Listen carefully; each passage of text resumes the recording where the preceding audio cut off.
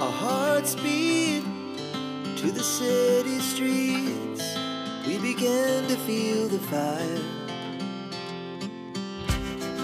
We rise like tall buildings as the chemicals, they take us higher.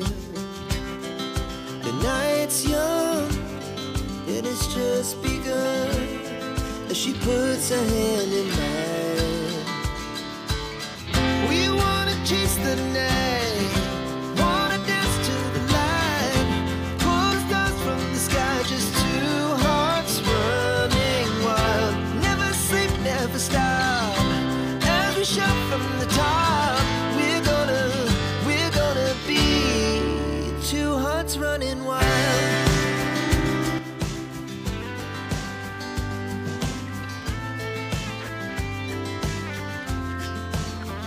Olá, meu povo abençoado, meu povo querido do canal Roteiros e Roça. Eu sou o Rafael, para quem não conhece, né, gente? Sejam bem-vindos aí, os novos inscritos. E hoje estamos com um vídeo maravilhoso para vocês. E vamos mostrar já já, gente. Enquanto a reforma do porão aqui não chega, os tijolos, deu algum probleminha com a nossa inscrita lá, um problema de família, as coisas dela, ela não conseguiu mandar os tijolos para nós, né? Ou o valor dos tijolos, gente. Mas não tem problema, a gente vai continuar seguindo a obra aqui. E hoje eu vou mostrar para vocês fazendo a área ali, gente. A área pro lado de lá agora. Enquanto a gente não tem material aqui para fazer a parte de alvenaria, eu vou fazer a parte lá de madeira pro lado de lá. E vocês vão acompanhar esse vídeo que tá bem bacana, gente. Enquanto isso, sigo tomando aquele cafezinho preto que eu gosto, com um pãozinho batido que a Evelyn fez ontem. Gente, perdoem a Evelyn, que ela que editou o vídeo ontem. Já peço mil desculpas para vocês, porque ela colocou a música alta e não tirou a música no tempo certo. Ela tá aprendendo, gente. Adolescente, gosta de música e tal, né, gente? Então perdoem aí os ouvidos de vocês que não conseguiram ouvir a gente ontem. Peço mil perdões, mas não deixe de seguir a gente por causa disso não, gente. Nosso canal, ele tá engatinhando, tá crescendo. A gente está conquistando as coisas a cada dia. Não sabemos tudo de edição ainda. Eu edito os vídeos, né? E é o que a gente consegue passar para vocês. Não conseguimos muitas músicas do interior ainda, porque pagamos direitos autorais. Então tem que ser alguns toquezinhos legais. E deixa o like aí, gente. E vem para cá que o vídeo tá maravilhoso.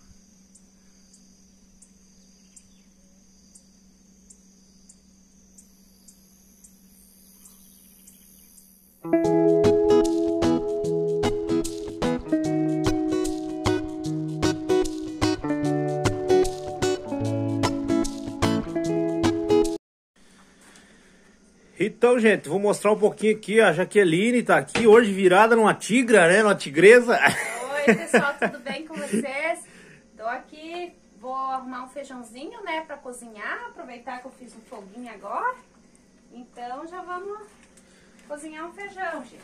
Ó, gente, instalei aqui a água. Daqui a pouco vamos ter que lavar essa louça. A Jaqueline vai lavar ali. É porque não é sempre que a gente deixa ligado lá, né, gente? É como eu expliquei pra vocês. Como vem na mangueira, não dá pra deixar todo o tempo ligado lá embaixo. Então, gente, eu vou esperar aqui. Esperar não, só vou mostrar porque é ela que vai ser a câmera girl ali. Da parte que eu vou fazer aqui, gente. É ela que vai filmar pra mim. E ó, já deixei aqui o gabarito, como se diz, né? Não sou assim tão entendido em construção.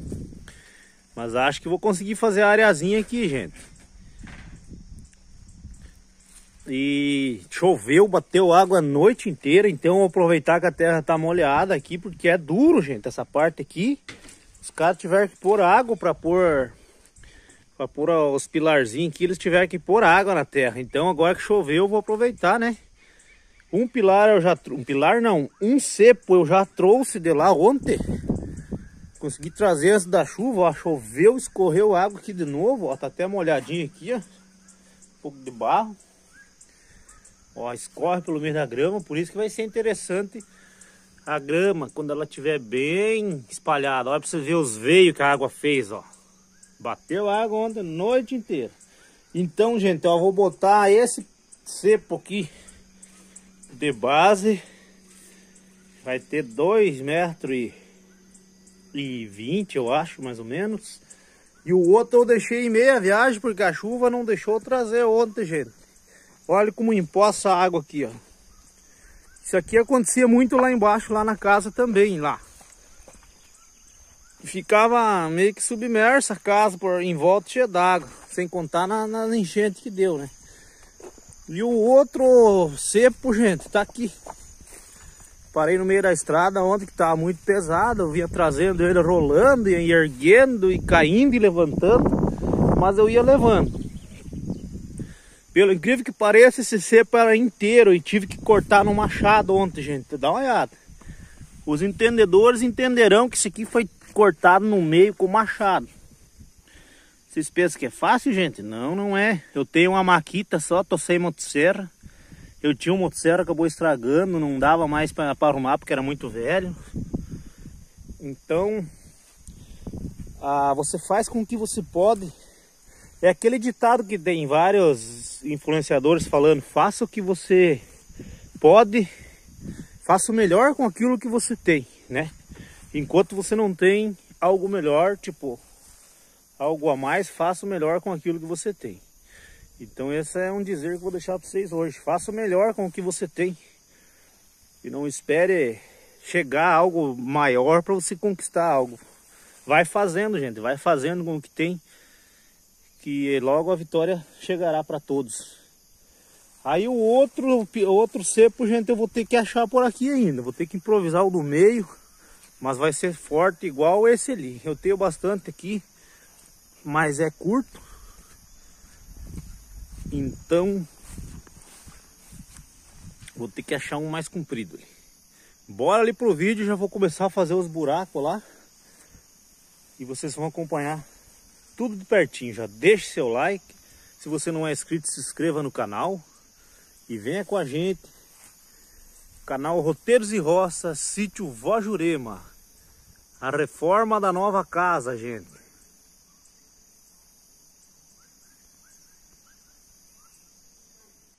Olha só, gente.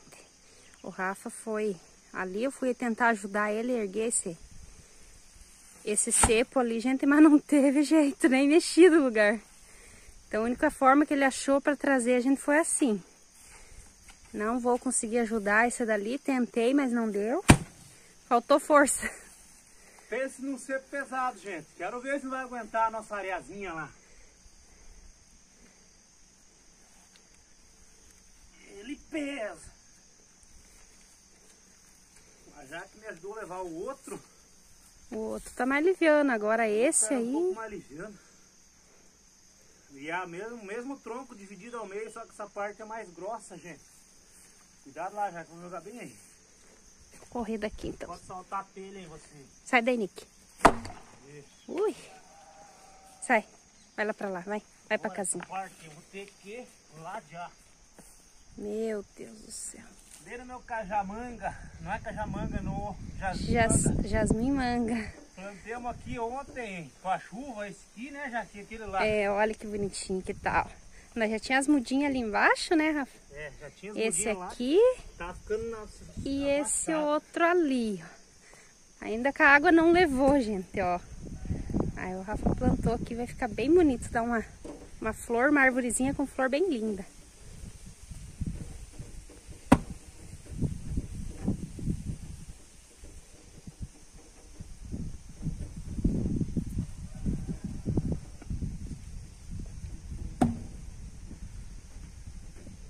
É, gente. Como é que se diz o dizer? Deus falou que ia ser bom, mas não falou que ia ser fácil, não. É verdade. Nada é fácil, né, gente?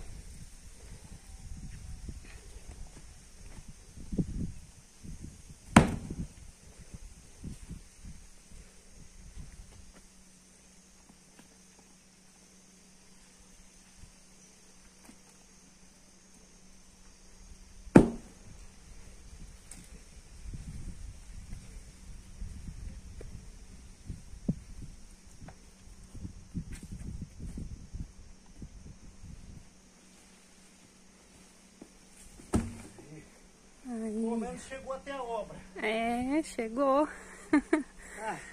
Olha, mas olha a grossura desse cepo. A obra. E lá o outro, ó. Aquele lá tá bem mais fino, né? Bem mais fácil. Então agora, mãos à obra, né? Agora continuar fazendo o buraco ali, gente. Uma parte dura também. Tô contra o sol. Mas é isso aí. Daqui a pouquinho já mostramos um pouquinho mais aí pra vocês.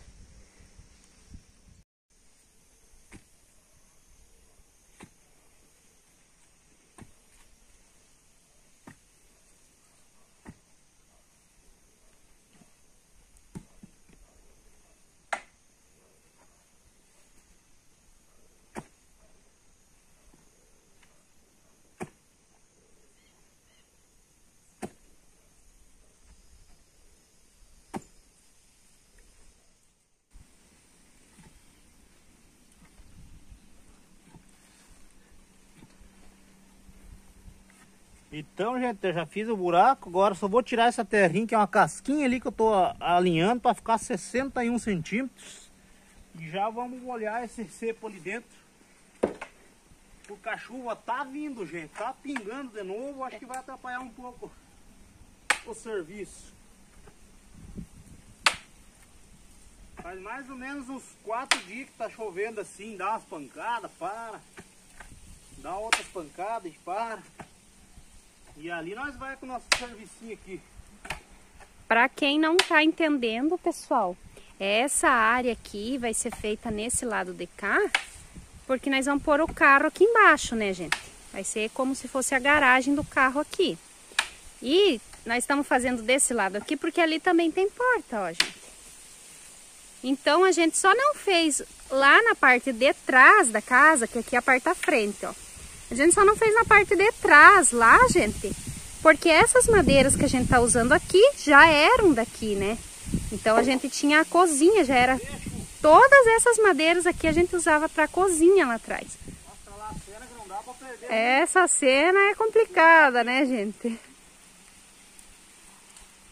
E veio a chuva. Olha aí, ó. Primeiro cepo em pé, gente. E aqui fica fácil agora pro Rafa arrumar, porque tá tudo no nível, né? Deixa eu correr aqui pra baixo aqui, que já tá molhando o celular, gente. Então, gente, o tempinho não tá ajudando. Tem que esperar parar a chuva para nós continuar aqui a nossa obra aí, né? A nossa carpintaria da área da nova casa do sítio. Beleza, gente? Não desgruda aí, já nós volta.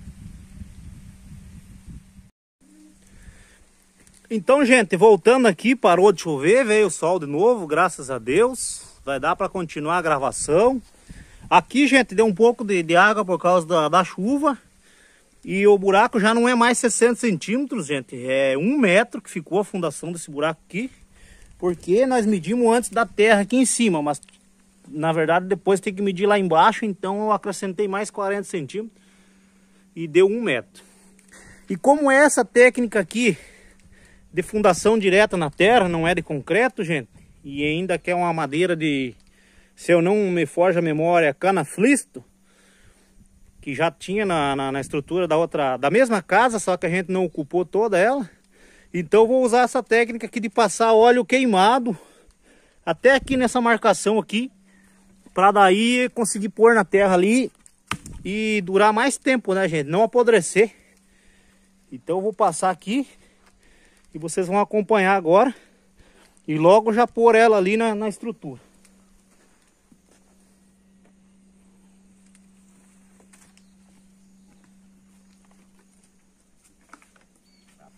A técnica do óleo queimado, quem conhece, fala aí, gente.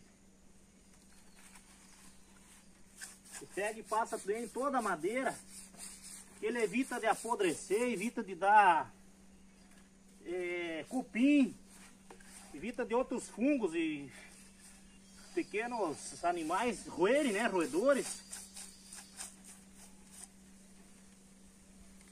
Então a gente passa bastante óleo queimado no pé da madeira, aqui pelo menos na medida que você vai ficar enterrada na terra, né, gente? Só girar ela aqui, Dá uma giradinha para passar nessa parte aqui.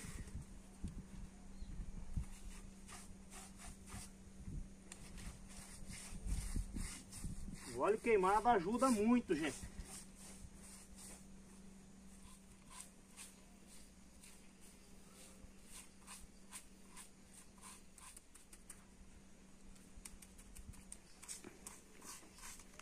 Feito isso, gente, hora de jogar ela para dentro ali da estrutura que foi feita, do buraco, né?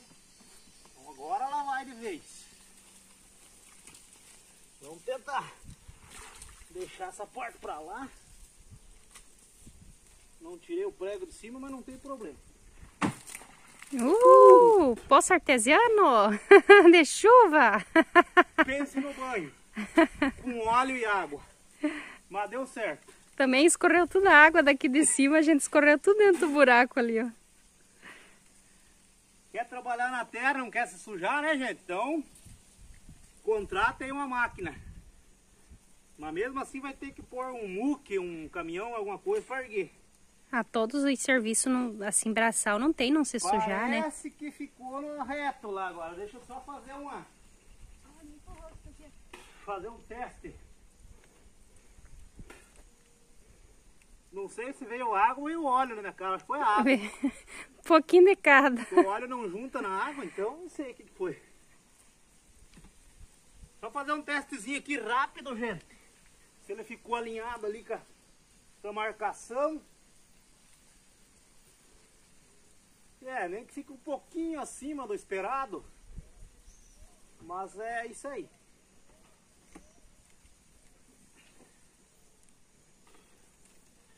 Agora o terceiro passo, minha gente, é catar pedras. Jogar tudo em volta dele e ir socando as pedras ali, para ele ficar bem firme e estruturado. Essa é a técnica dos antigos, né? Que os avós, que os antigos faziam de mourão de cerca. Até mesmo os ranchões, né? Onde eles moravam era feito assim. Hoje em dia que modernizou para material, para cimento. Pra concreto, né? Ó, gente, arranquei o pedaço da calça aqui, já ficou grudado aqui de lembrança. Calça nova, comprei ontem. Vou buscar pedra e já voltamos, gente. Gente, então, catado aqui uma quantidade boa de pedra, a gente vai colocando em volta para calçar, né? Calçar bem a madeira.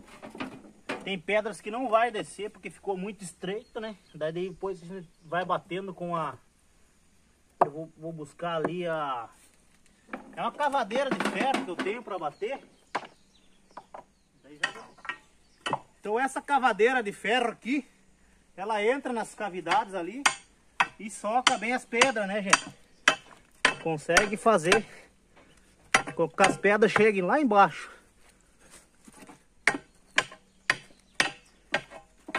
E vai socando, vai jogando pedra e terra, fazendo camadas, né? Pra ficar bem justinho ali na terra.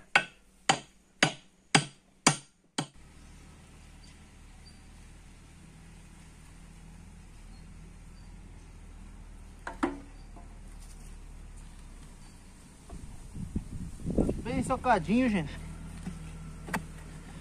Agora tá a parte da terra, foi jogado pedra, terra, daí agora de novo jogo pedra, terra e aí vai até terminar aqui em cima.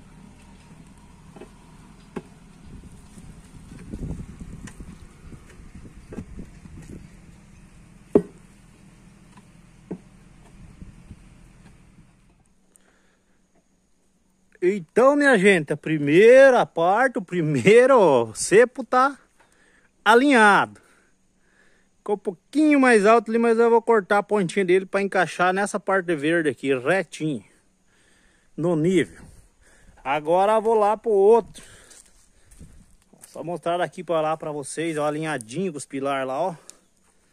Ele é mais grosso, então essa parte aqui ele não é muito alinhada, mas aqui, ó, que vale a parte de dentro.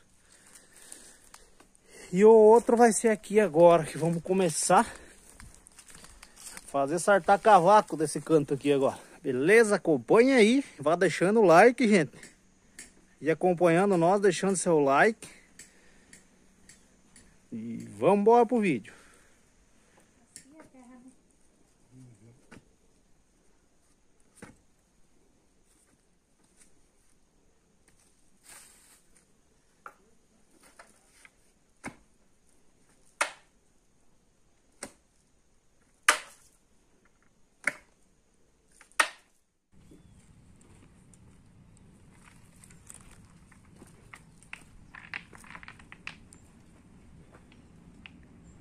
Quase pronto, Rafa? Quase pronto, estamos no terceiro palanque, gente. No terceiro pé direito. E vai ficar top agora. Dá uma olhada aí. Dá um giro lá com a câmera mostrando. 3 alinhados agora, ó. Esse, pedra nesse, aquele e o outro lá. socar eles e começar a botar os pau quadrados. Vai ficar muito bom aqui pra mim pôr minhas flores, gente, aqui na areazinha.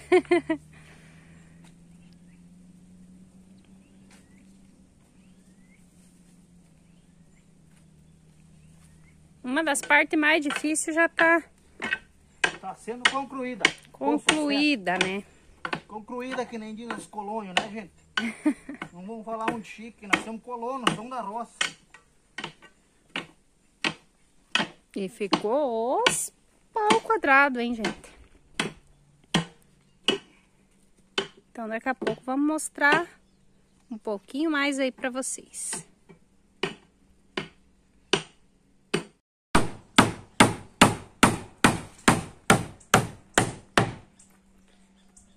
E agora, Rafa, o que que você estava inventando aí? Agora vamos começar a parte do piso, né, do soalho, né, gente? Tem que botar a estrutura daqui lá na outra. Aqui ali no... Pra começar a seco. pegar as tábuas. Eu vou fazer assim, gente. Vou colocar esse calço na parede aqui, bem reforçado. Já coloquei um pregão no meio aqui, ó. De noiva. Viram falar o prego de noiva, o prego grande? Tem a medida dele, mas eu não sei dizer. É um prego grosso. Já foi um no meio aqui pra pegar essa parte da...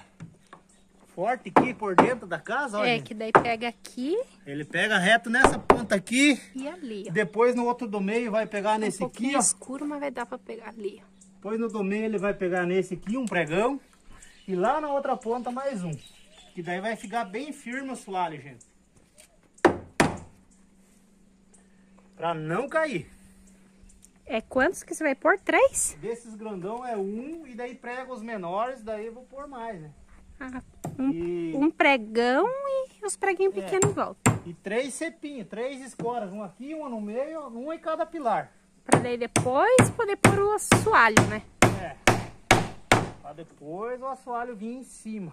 Na verdade vai vir o outro cepo, né? O outro pau aqui e daí o assoalho em cima do outro.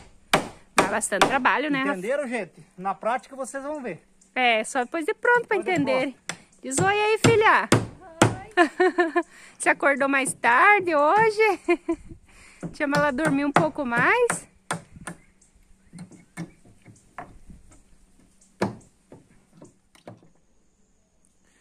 Então, gente, fiz essa virada ali, preguei. Agora fiz mais ou menos o esquadro aqui.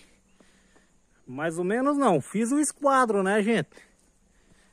Fiz o esquadro já na garagem. Só não preguei ainda porque tirei a metade desse pau aqui, ó. Tipo com a serrinha. O meu amigo Zé me emprestou a serra dele. Não sei se vocês lembram do Zé que fez essa escada. Ele me emprestou essa serra dele, que é uma mão na roda. Ajuda muito, gente. Então eu cortei uma virada aqui para não cortar muito, para não dar muito erro, né? Agora falta eu cortar esse restante aqui que achei o esquadro dela. Aí já fiz essa de baixo que já preguei na parede também. E vou fazer o esquadro agora, na verdade. Já cortei uma parte, deixa eu só pôr ali para vocês verem. Aqui assim. E ali na casa outra parte. Deixar bem no meio. Tá meio torto esse pau quadrado aqui.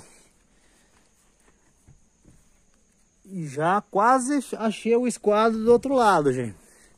Só mostrar para vocês aqui. Olha, lá do outro lado, olhando aqui, falta abaixar uns 2 dedos lá. No último lá, para dar a caidinha certa aqui, ó. Se vocês olhar, ele tá um pouquinho mais alto lá. Então vou fazer a caidinha dele um pouquinho mais para a água descer para fora, né? E não subir, né? Não descer pro lado da casa e sim pro lado do mato. Na minha medida aqui, eu vou ter que baixar um pouquinho lá, ó. Olhando aqui assim, parelho, ó. Baixar uns 2 dedos lá. Passei uma linha, mas nós entender de linha e... Entendemos, melhor no olho mesmo. Melhor no olho. O Zé me trouxe uma linha aqui, ó. O Zé é tudo cheio de coisa arada. Me trouxe um plumo aqui, gente. Mas olha, se ele não me mostra isso aqui, eu não sei nem o que era. No plumo, que nem eles dizem no esquadro, no nível e no plumo. Nós é no olhômetro mesmo, né, Jaqueline? É tudo olhando. Vai ficar um pouco torto, vai, mas... O importante é sair, gente. Sair do jeito que dá, ó. Eu até poderia botar a escada aqui, ó. Tá quase parelho lá. Mas vou tirar 2 dedinhos aqui para desencargo de consciência. Depois não ficar essa partezinha aqui muito alta e a água ficar correndo pro lado da casa. Tá bom, gente? Logo eu já faço a linha do meio. E assim por diante pregar as tábuas daí. Fiz uma nhaca das grandes, gente, também. Poderia ter botado essas tábuas aqui da parede da casa aqui na cozinha. Não, o que eu fiz? Adivinhe, fale para eles, já que você conta ou eu conto? Ai, gente, olha que a ansiedade faz com a pessoa, né? Então o Rafa, ele é muito ansioso, então ele queria fechar de uma vez a cozinha e não lembrou que ele poderia deixar aquelas tábuas para fazer ali, que já estão certas tábuas. Já é certa do assoalho, né? E ele pegou e pôs tudo na cozinha, gente, as tábuas. Agora vai ter que tirar todas as tábuas da cozinha. É, quem não tem cabeça tem perna. Vou ter que caminhar mais. Despregar toda essa cozinha aqui de novo. Que as tabuinhas ficaram bonitas, né, gente? Mas é do assoalho. Por quê? Porque o comprimento delas é o comprimento que tá ali. Que, aliás, uma coisa puxa a outra. Que é o comprimento do carro, né? A largura ali, né? Do carro. O carro dá 1,98, aqui dá 2,28 m.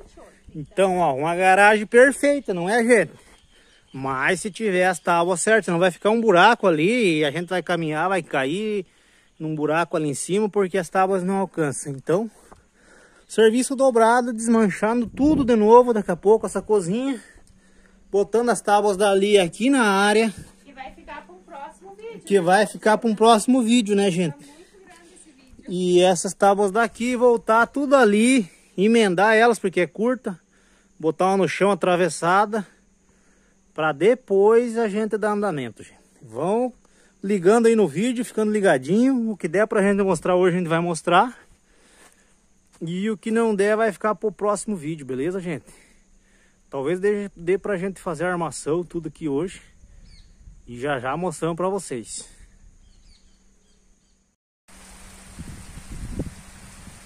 Enquanto isso, tome chuva, gente. Para as obras, por causa que a chuva vem com força. Se bem que agora tá calma, né? Mas ela veio para ficar, pelo jeito. Vou tentar ver se vai dar tempo ainda de eu fazer mais alguma coisa. Tava terminando de cortar ali para alinhar com a outra parte que já alinhei. Começar a pregar. Depois o resto é história, gente. É bem facinho. A parte mais difícil é agora. E a chuvinha.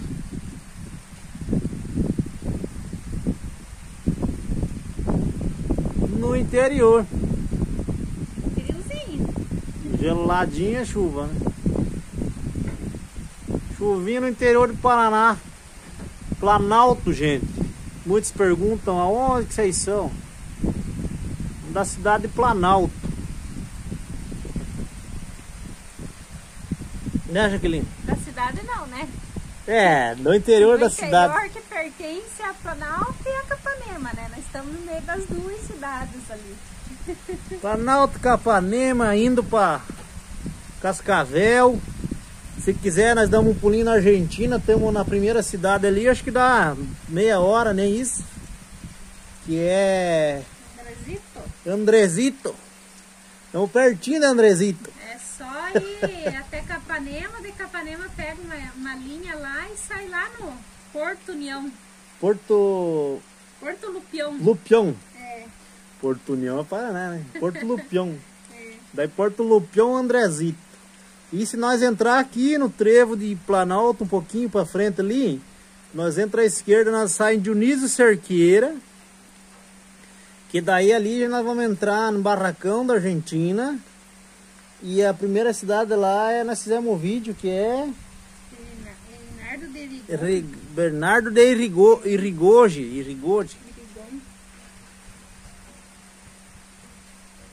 Então nós estamos nesse caminho situado no mapa do Brasil e do mundo. Muito bem, gente. A chuva passou, a tarde veio, já está escurecendo e a nossa estrutura está montada. Olha aqui de cima, gente, a nossa garagem, nossa área é 3, 4 e 1, nossa construção. Olha que lindo, gente, vocês estão vendo ao contrário da câmera, logo eu vou virar a câmera.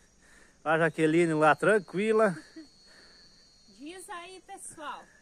Se o Rafa não merece muitos likes aí, gente. É, gente. Olha o trabalho que deu e olha a perfeição, ó. Deixe bastante ficou no like. nível, no prumo e só no olho, né? Só no olhômetro, gente. Fiz o que pude ali. Deixa eu virar agora ao contrário aqui a câmera. Aí vocês tiram as conclusões finais, não estando invertido. Olha que legal, gente. Que vai ficar essa nossa varanda, essa nossa área, garagem. Deixa eu pegar um ponto mais alto aqui. Deixa eu subir mais aqui nesse barranquinho.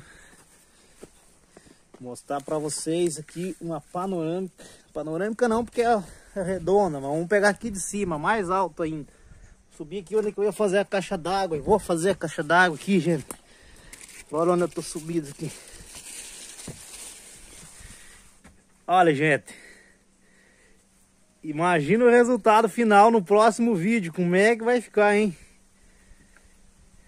Vai ficar bacana, né, Jaqueline? Já tá ficando, né, já gente? Tá. Pensou depois aqui é tudo certinho, né? Cascava, cobertinho, com as minhas florzinhas, tudo bonitinho. O carro aqui embaixo, né? Aqui vai ser a garagem do carro. Ali em cima vai ser pra nós sentar, tomar um chimarrão de tardezinho e aproveitar, né, gente? Aproveitar um pouco da nossa construção aqui, né? Não é só trabalhar, né? Verdade, gente. Então, essa porta aqui, eu acho que vou ter que condenar ela ou cortar, mas depois mais curta em cima. Botar uma tábua atravessada dentro. Vai ser uma pequena gambe. Por quê? Porque vocês olham a parte verde que tá aqui embaixo. Eram as tábuas nessa parte desenhada toda verde aqui. As tábuas ficavam ali retinha. E eu fiz um pouco mais alta, né? Eu subi 2 dedos mais ou menos. Então isso vai atrapalhar nessa porta ali. Mas a gente vai ajustar, gente. Tudo é ajuste, nada é perfeito. A gente tá pensando em pôr uma outra porta, né, gente? Como a nossa porta de uso, assim, mais rápida, né, gente? Então a gente tá pensando em tirar a porta do lado de lá, fechar a parede lá e pôr pro lado de cá. Porque se vocês olharem ali, tem o buraco da descida da escada bem na frente. Então desce ali, mas se você vier de lá para acessar para a porta, tem o buraco. Então talvez eu mude essa porta mais nesse cantinho aqui. É que aqui vai ser a entrada da nossa casa, né, gente? Praticamente é a entrada lateral, né? E aqui vai ser a porta da parte de baixo da casa, né, gente? A entrada de baixo da casa, né? No porão. Então vai ficar muito bom, né? Mas tudo aos pouquinhos, né? A gente vai vendo o resultado, né? Vamos fazendo conforme dá, né, gente? E vamos, né? Então tá bom, gente. Fiquem aí com esse vídeo maravilhoso. Deixem muitos likes. Foi sofrido para fazer. Rafael tá merecendo, gente. Muitos likes aí. Deu trabalho, então... Machuquei minhas costas, erguendo aquele cepo grande. A Jaque me ajudou a carregar esse daqui, que foi sofrido. Machucou as costas. Mas nada que uma dor lombar, né? Não é coisa séria, né? Nada que um banho, gente, e um bom descanso. Um salompas, alguma coisa assim, não resolvo, tá, gente? Não foi nada grave. E eu tô tranquilo, graças a Deus. E fiquem aí com esse vídeo maravilhoso e deixem muitos likes. E se você não é inscrito, se inscreva para ajudar a gente na nossa nova morada aqui, na mudança da casa, que tá um espetáculo, gente. Valeu, obrigado. Até o próximo vídeo. As the chemicals, they take us higher. The night's young, it has just begun. As she puts her hand in mine, we wanna chase the night.